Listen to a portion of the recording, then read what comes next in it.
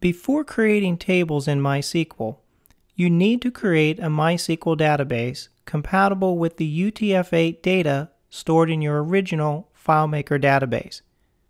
The information in this video applies to MySQL, MariaDB, Percona Server, Amazon Aurora, Google Cloud SQL, and any other MySQL compatible database.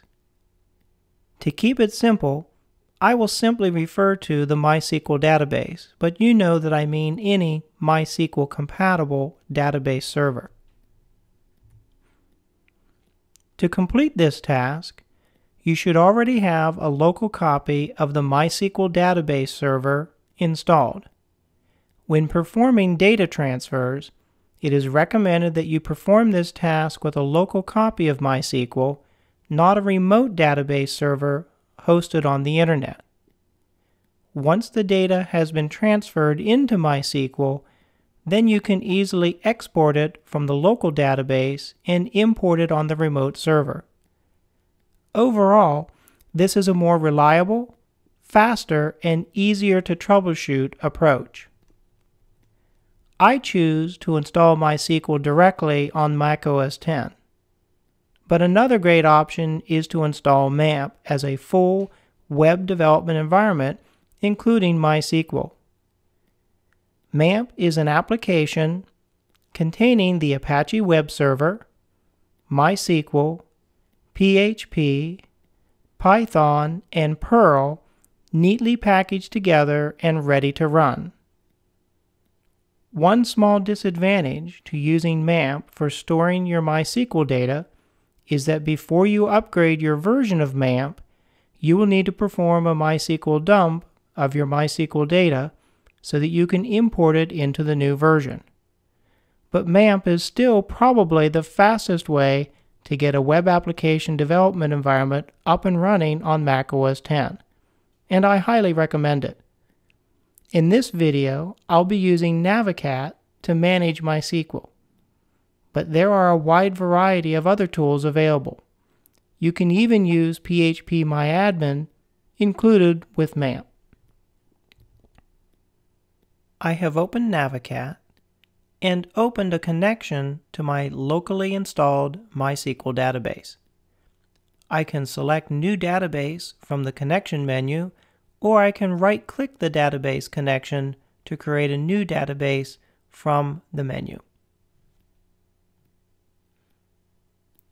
In the New Database dialog, enter a name for the new database. I would avoid using a database name containing special characters or spaces. Then, select UTF-8 as the default character set.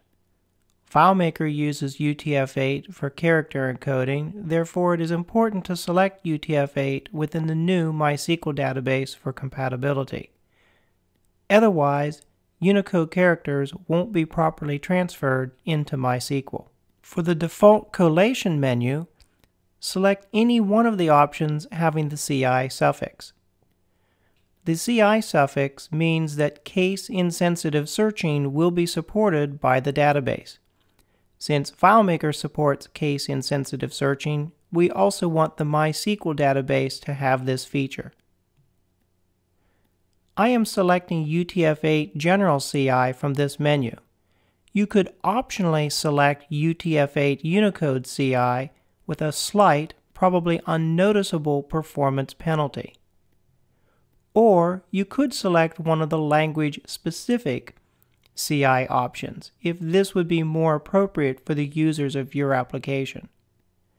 Just avoid selecting the default UTF-8 bin option, or you will be limited to case-sensitive searching.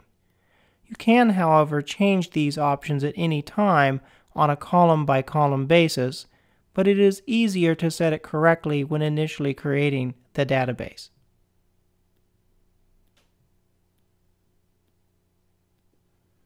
After I click the OK button, my new database is created in about 1 second. I can now open it at the left side. Of course, there aren't any tables since I haven't created them yet.